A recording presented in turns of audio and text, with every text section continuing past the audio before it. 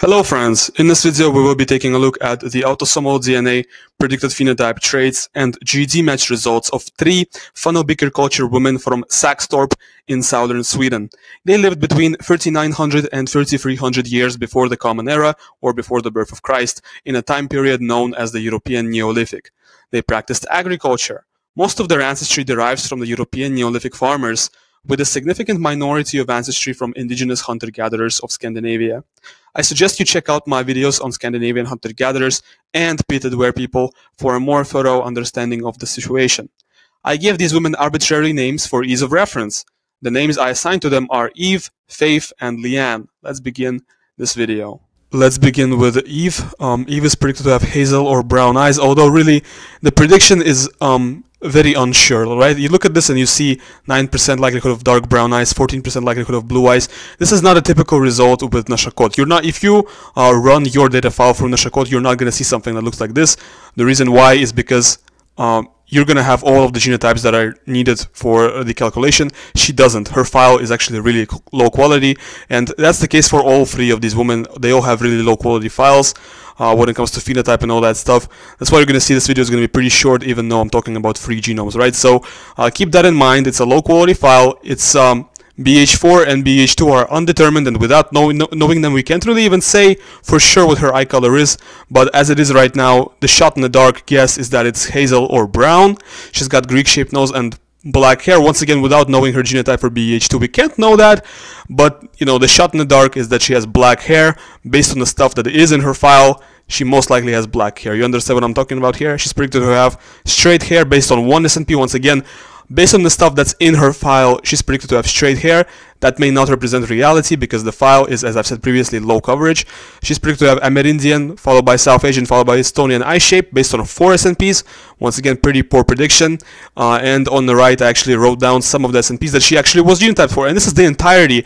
This is actually all the coloring related variants that were present in her file. So from this list, you cannot really make an accurate guess of what she looked like. And the guess of what she looked like is, you see that on the screen. That's hazel or brown eyes, Greek-shaped nose, and black hair. Now we're moving on to Leanne. Leanne's file is actually super small. It's so small that I could not even upload this to GD Match. You're going to see her results with Admixture Studio instead. So Leanne has got blue eyes, or at least that's what she's predicted to have based on the very limited data we have on her. She's got snub-shaped nose and red hair. And the reason she's got red hair is actually because she has 2 red hair variants in MC1R. She's got 1 derived variant in IRF4, which does sort of contribute to red hair. And that together with the fact that she has light color variants in SLC 24A5, HERC2, OCA2, that kind of adds up to her having red hair and probably light skin as well, and probably blue eyes as well. But we can't really know that without having her genotype for BH2. As I've said previously, she might have ancestral genotype in BH2 and have dark hair and dark eyes despite all of this. So this is not a very reliable prediction, as I've said. I'm gonna say it again. Finally, we are moving on to Faith. Faith has got the highest quality file of the 3. She's predicted to have blue eyes with a neighbor center or hazel eyes, snub-shaped nose, and black hair. How come she's predicted to have non-blue eye color, or such a dark eye color, such as hazel, for example, while she has BH1 and BH2? Well, the reason for that is because BH3 is undetermined, and she has this killer genotype, which is two ancestral variants in this SLC 45A2 variations, which leads to darker skin coloring and other darker traits, darker color of eyes and hair as well. And I think this, well, I don't think I know that her genotype here is the reason for her scoring such a dark eye color, such as blue with a neighbor center or hazel, and not blue, which would be the typical expected result, right? So she does not have any ginger variants in MC1R, and I just included this here because I wanted to fill up the space. She's got darker color of eyes, hair, and skin based on her genotype in the TIR gene, and her eye shape prediction based on 5 SNPs is African or Middle Eastern or Estonian, and her hair shape prediction based on 4 SNPs is in this order: curly, followed by wavy, followed by kinky, actually, followed by straight. So she definitely doesn't have straight hair. Well, I mean, I say definitely, but really, it's based on 4 SNPs. So for the ethnicity, we're going to start with Faith, and I'm actually going to show you all 3 women, but let's start with Faith right now. This is what Faith scores with Eugene's K13 on GED Match. As you can see, mostly scoring North Atlantic and West Mediterranean, and a little bit of East Mediterranean Baltic as well. With the Oracle, she is closest to Spanish from Andalusia. It's the very south portion of Spain. And she's actually getting more as a mixture of Spanish plus Sardinian. Or, yeah, that seems to be it, Spanish plus Sardinian. Kind of interesting result. Maybe a little bit more hunter-gatherer or Eastern hunter-gatherer shifted than what's typical for, you know, other globular amphora or funnel beakers. At least from what I've seen, funnel beakers are not supposed to score Baltic, okay? This is what she scores with MDLP K11 Modern. Once again, there is a little bit of a shift towards Eastern hunter-gatherers and Caucasus hunter-gatherers here that you can see. She's scoring 9.5% EHG. And you can really see the shift towards the eastern side of Europe with PondDNA LK10. She's actually scoring 12.5% CHG here. This is definitely not a typical score for a globular amphora or a funnel beaker. I'm thinking this is because of Eastern hunter-gatherer, elevated Eastern hunter-gatherer admixture. This would be my explanation for this phenomenon. She's closest to Spanish with the Oracle here. And she's actually getting more as a mixture of Sardinian plus German. So you see, this is where you see the atypical stuff, right? Typically, globular amphora or funnel beaker would get modeled as a mixture of Sardinian plus Basque, not Sardinian plus anything in Central Europe, right? And this is what she scores with Ancient Eurasia K6. Kind of interesting result here. She is only scoring 5% Ancestral North Eurasian, so I mean this looks pretty typical. This looks pretty typical for a funnel beaker individual. I'm guessing the Ancestral North Eurasian here comes from Eastern hunter-gatherer admixture, and with the Oracle you can actually see line number 3, Anatolian Neolithic plus Scandinavian hunter-gatherer, or there's also line number 6, Anatolian Neolithic plus Matala 12, which is it does accurately describe what their ancestry is. It's a mixture of European Neolithic farmer plus European hunter-gatherer. There's also lines 12 through 15, which also kind of say the same thing. Now we're moving on to Eve, and Eve's results are much more stereotypically funnel beaker, in my opinion. She's not scoring any Baltic, as you can see, only 0.6% Baltic, which is once again what you would expect. You wouldn't expect funnel beakers to score any of that. With the Oracle, she's closest to Spanish, Aragon, Andalusia is in the south. I don't know where Aragon is. And Basque, comment number 4. She's actually getting modeled as a mixture of Basque plus Sardinian, which is very much precise in terms of, you know, if you want to model globular amphora or funnel beakers with modern ethnicities, they would get modeled as a mixture of Basque plus Sardinian, 100%. This is what she scores with the MDLP K11, and once again, this is a more stereotypically funnel beaker result, only 3.5% EHG here, so not a lot of CHG, not a lot of Eastern hunter-gatherer or Caucasus hunter-gatherer shift. With PondDNA LK10, you can see once again this is a much more stereotypically funnel beaker result, only 3% CHG here. So there really isn't any Eastern like affinities, Eastern European affinities in this individual. It's a very Western result. And you're going to see with the Oracle here, she's closest to Sardinians, followed by Basques, so she's a little bit more southern than the Basques, hence why she's closest to Sardinians, and she's actually getting more as a mixture of Sardinian plus Basque with the Oracle, but as you can see, she's majority Sardinian and minority Basque with the results, so she is a little bit more southern shifted in terms of admixture. This is what she scores with Ancient Eurasia K6. As you can see, once again, it's a very stereotypically like funnel beaker result. There is no Ancestral North Eurasian here at all, no Ancestral North Eurasian admixture whatsoever, and she's getting modeled as a mixture of Anatolian Neolithic plus Western hunter-gatherer, or European Neolithic plus Western hunter-gatherer, so a mixture of, once again, it is a very stereotypically funnel beaker result. It's a mixture of European Neolithic farmer plus European hunter-gatherer. Mostly the Neolithic farmer part is the biggest component here.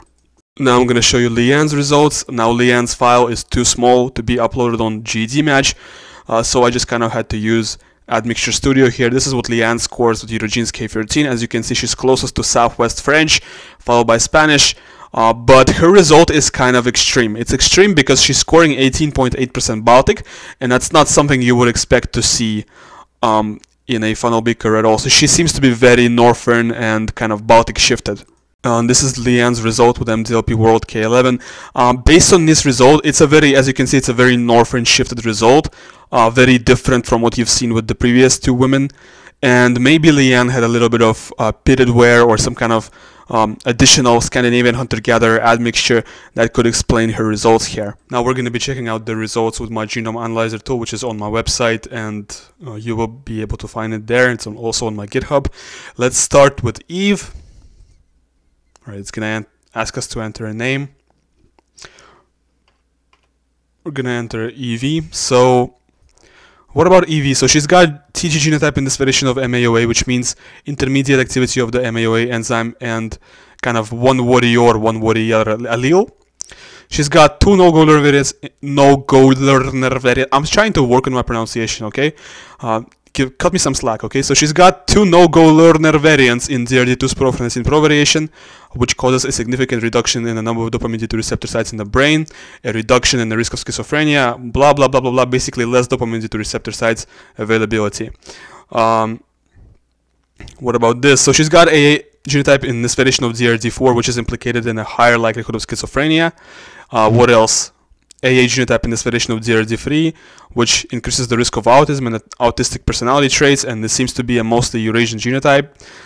And CC here in DRD1, which is the typical genotype for most humans and leads to slightly lower risk of various mental health conditions. What about lactose persistence? Does not carry derived variants for European lactose persistence. TT here, no XTR, which means less empathy. But typically with OXTR we want to go by this variation here, but since she's not genotyped for anything here, we're going to have to go with this genotype instead. For diabetes, CC here, which leads to 7-fold decrease in risk of type 1 diabetes. You know, for a 3 megabyte file, she does have a lot of information here, so it's pretty cool.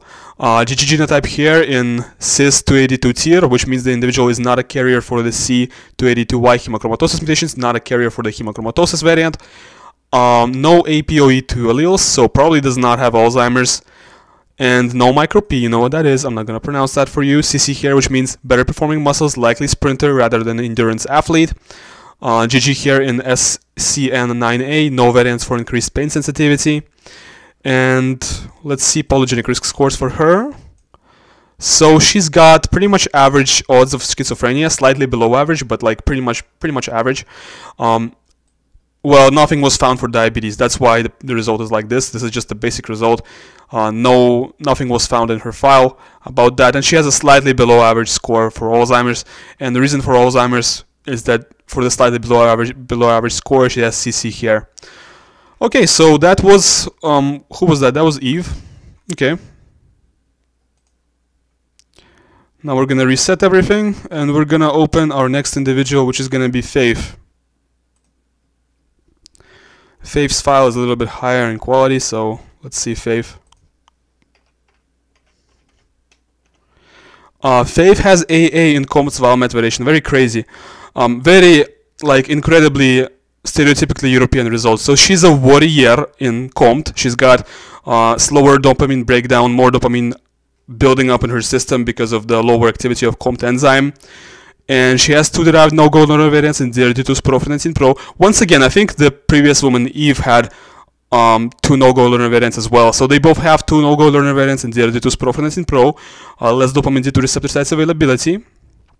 And she's got AA here in DRD2, which is implicated in an increased number of dopamine D2 receptor sites in the brain and increased likelihood of schizophrenia. So this genotype and this genotype, they kind of go against each other.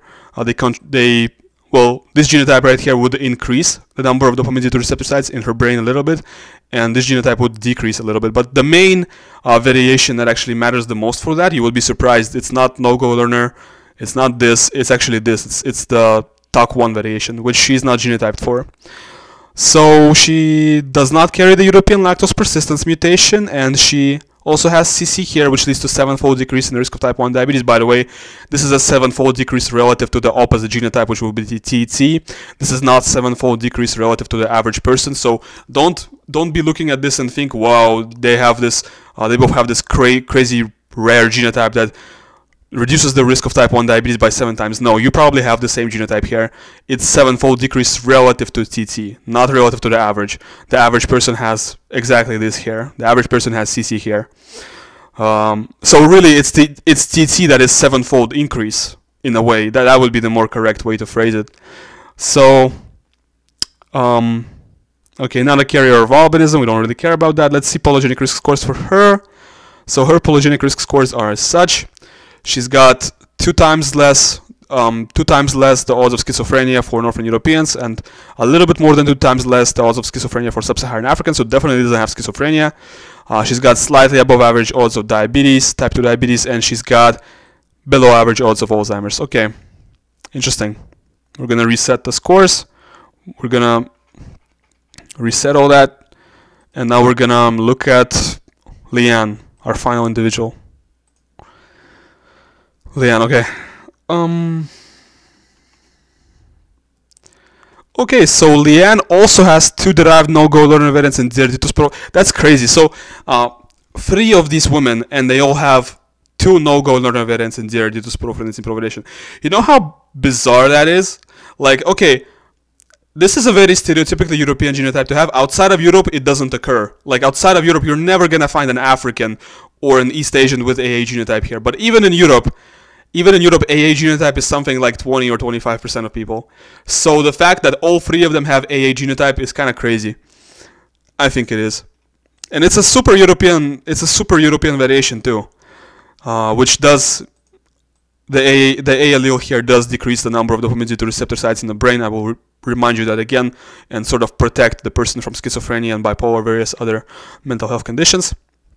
She's got CT genotype in this variation of OXTR, which is associated with decreased OXTR expression and lower levels of empathy, but we don't really care about that because we mainly care about this variation right here, and she's not genotype for that.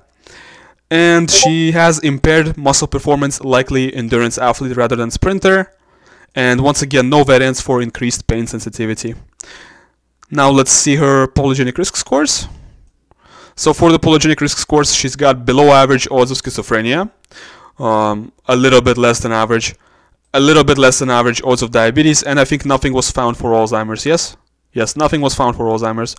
So we don't really know about her Alzheimer's score, and that's pretty much it. That's all there is to this individual. Well, thanks for watching my video until the end. You can download all 3 samples in 23andMe format from link which is in the description of the video, and leave a like and subscribe. Goodbye.